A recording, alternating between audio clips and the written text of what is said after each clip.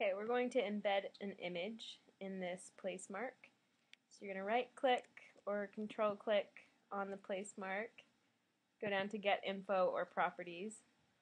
We already have a video in there, but we're also going to put a picture now. I'm going to put AP for a new paragraph, and then use img space src equals, and you're going to put your your URL there. So to get that, here are the images. Say I want this one right here. Now that image is really small and this URL up here is not correct, so you're going to click on full size image. Ooh, it's not found. Well, we'll find another one. Okay, so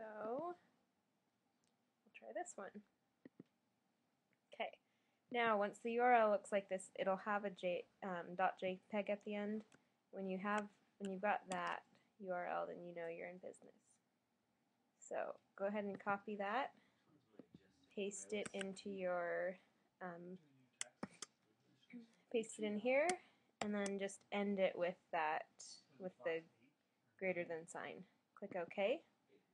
That'll save it. Then when you select it, now you can see I've got my video up there and then the image down here.